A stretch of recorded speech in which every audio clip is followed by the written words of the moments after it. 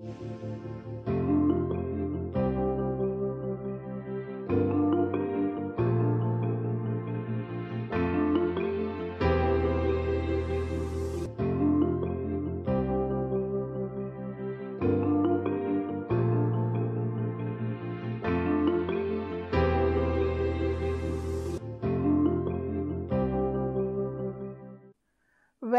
to the course on training and development.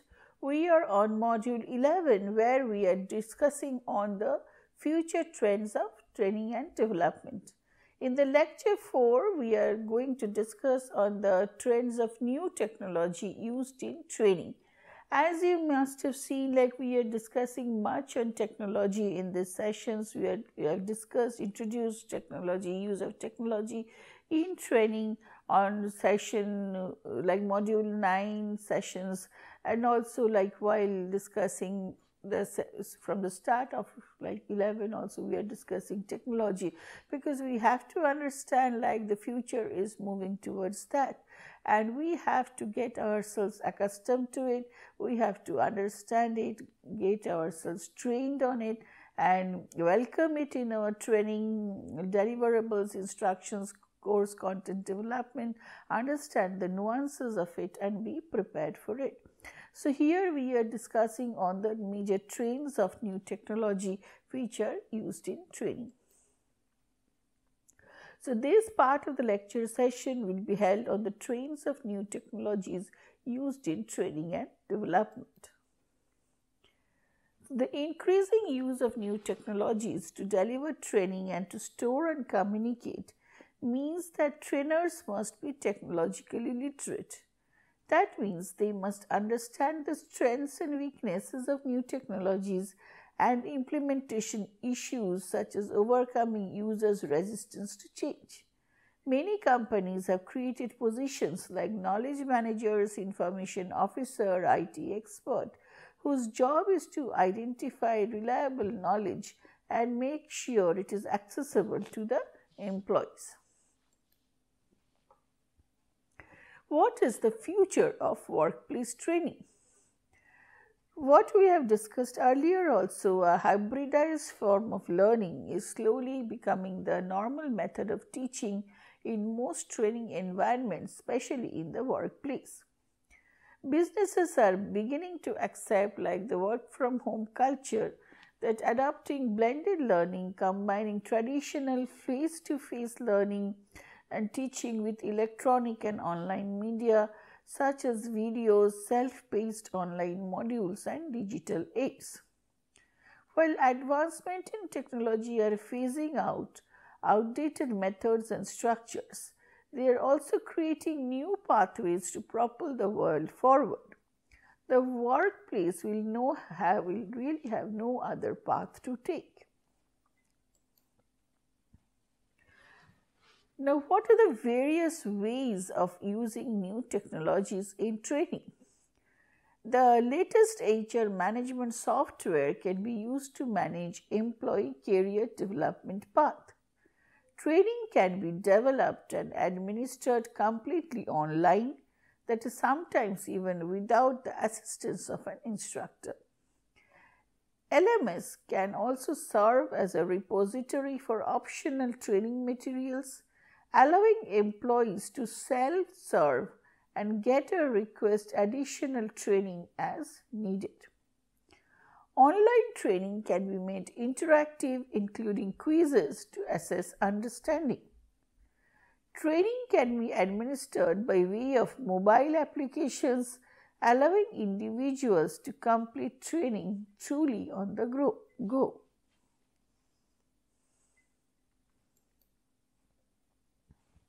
Now, what are the future of new technologies in training?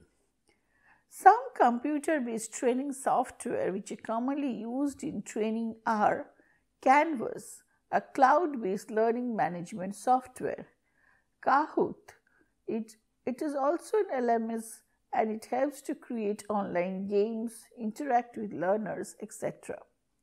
Google Classroom, it is a cloud-based LMS, a part of Google Apps for Education.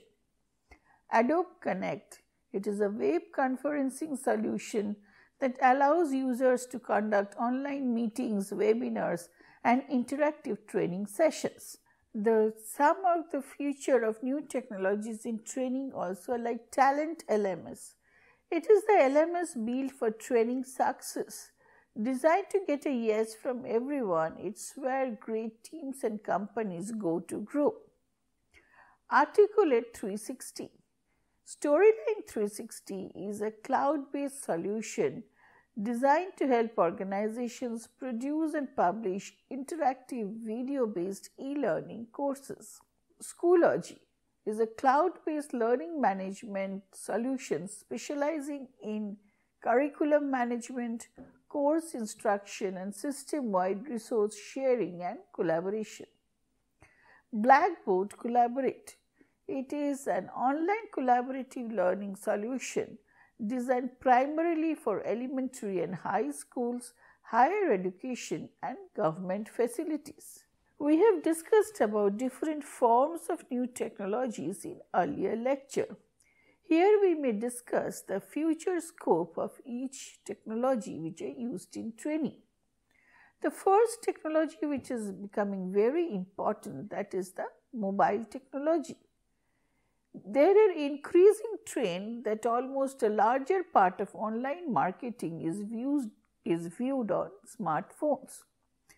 With the increasingly remote nature of education and work, academic institutions and employers have needed to rely on online learning platforms to help train employees and teach students. The mobile technology is worth investing because it is flexible, it works with micro-learning, it is mostly personalized, and so individualized learning program is best suited like when it is mobile technology based, merges best practices with technology. It is cost effective in nature, it makes learning fun. It is more engaging and versatile. It is preferred method for users. Courses are completed faster than in any other device. Second is the video-based training. In the digital world in which we live today, the web browsers offer us the ability to mix and match media in one page. Watching a video becomes only one part of the learning experience for video-based learning. Videos can become more engaging by inclusion of simple poster frames, scrub bar thumbnails, chapter markers, playlists, etc. It can be more interactive with the addition of explanations, additional pictures, tables, questionnaires, etc. Video-based training and learning are on demand and available to anyone, and instructional designers aren't the ones leading the change. The video-based learning includes TikTok, Snapchat, and stories in a new light. What used to take hours and hours of listening to video and typing the words is now done with the click of a button like the YouTube videos. From the e-learning perspective, if the power of videos and interactions are clubbed, it sure has the scope to bring about better learner engagement, increased retention, and in the long run, increased performance and business growth. The virtual environment and avatars. An avatar is the graphic representation of the self in a given physical medium that other users can see or interact within a virtual environment. Every day, millions of users interact, collaborate, and form relationship with each other through the avatars in an online environments. The 3D worlds allow people to experience human social life in an environment in which people interact with the body of their desire. Virtual Reality Modeling Language, or VRML 97 version, allows to create virtual worlds via the internet, commonly accessed through World Wide Web. HTML5 and responsive design. HTML5 and responsive design and other technologies allow us to create a new form of multimedia centered on video-based learning, where multimedia used to mean a special experience developed in special formats like CD-ROM. Today it means all the media for all possible content consumption preference. A browser or mobile app based experience is the norm. HTML5 and whatever comes next is the platform for all future e-learning, including the video-based learning. The HTML5 format is compatible with a multitude of devices, including computers, tablets, and smartphones. The format is advantageous and engaging for consumers because of its accessibility and convenience. It is the ease of use and borderless portability. It will allow students to take courses without worrying about downloading plugins so that they can progress freely. So what we find over here, it's more flexibility, more of transferability, more of like switching between the devices, which will become the trend in the future and which are going to stay. Because when people are using various devices, they could be in various localities, so they may, what ultimately is like whether we are learning, how we are learning, through what medium we are learning, we need to be more flexible about it. And in order to give that flexibility, the technology should be such like it is like adjustable in all kind of devices, and that's where HTML5 is going to has got its importance. Automation and adaptive learning. Adaptive learning technology has been considered among top 5 deployed in 2020. The new adaptive learning application has been evolved to become faster both in terms of capacity and data speed, closer in terms of moving cloud-based compute functions closer to the network edge, smarter via automation, analytics, artificial intelligence, and virtualization capabilities, safer with technologies that increase awareness of network health to proactively address issues before they occur. Now, what is an adaptive network? Recently, this network has been coming up with a combination of programmable infrastructure, highly instrumented physical and virtual network elements in a multi-domain, analytics and intelligence, machine learning based platform that leverages streaming network telemetry, software control and automation that intelligently orchestrates multi-vendor components, automates manual network processes. Services. Highly experienced technical and professional services with proven methodologies are requested to help customers build, operate, and continually improve their networks. Big data, we have discussed this earlier. We will be discussing more on its future scope and where it is going to be used, implications here in details. Education is progressively moving from one size fits all approach to precision education or personalized learning. The dynamic and stochastic learning, the outcome of which involves some randomness and uncertainty, is gradually becoming the trend in modern machine learning techniques.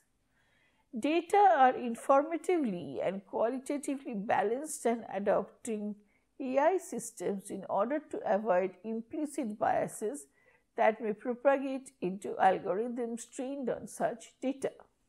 In a digitally driven knowledge economies, traditional formal education systems are undergoing drastic changes or even a paradigm shift. Lifelong learning is quickly being adopted and implemented through online and project-based learning schemes. Collaboration between academia and industry, as well as balanced human and machine learning approaches, are pertinent for vocational education. New technology-based platforms for training. Two new platforms have recently launched and have gained a bit of attention, so it's worth taking a look at them. Byte. It is e-learning courses that takes us back to the looping video fun of Vine. Tangi. It is a YouTube-style platform specially for crafters. All content is instructional content by and for makers. Individualized learning by using artificial intelligence to create adaptive learning systems and intelligent tutoring systems, and by using technology to organize and implement modular competency-based learning. It is enhancing learner engagement by using game-based learning and immersive simulations that rely on engaging incentive-based platforms as well as highly realistic learning settings to maximize engagement. Time on task and competency reinforcement. These also include use of three-dimensional and augmented reality technologies. Promoting highly interactive social learning by using Web 2.0, social media and other collaborative approaches as a way to generate both the learning content and the learning environment, like virtual worlds. Mining data to shape learning opportunities beyond a given TBL application by analyzing individual as well as big data to better understand the learning process and inform TBL design, and synthesizing data to create transferable e-portfolios for learners to showcase their skills. Another important source which is helping to improving access and scalability of the learners is by using open educational resources and publicly available instructional materials in conjunction with the increased availability of mobile learning technologies and applications. So, these are again some of the references that we have used for the slides. This lecture session was to again generate our awareness about the different learning options or technologies which are possible, the uses of it. We need to if we really want to know much deeper about it, we can go in understanding from other sources also, like the references that has been given here. We can read through these slides or refer to those materials, go for your own Google search to find more details about it. You can do some courses on these techniques also, because it's always better to do a hands-on training on how to use these things, which will be complementing your learning from this module. And because giving you hands-on experience on this thing is beyond the scope of this course, but it is always advised, it is always suggested, if we are reading about these technologies, it is advisable that you also may take up some courses where you can know about the details of it, have some experience, do some experiential exercises where you can get to learn these things like hands-on and experience it, which will help you to use these things in a much better way in your real life situations. Thank you for now. We will meet you with another discussion sessions on the future trends of training and development in the next upcoming lecture. Thank you.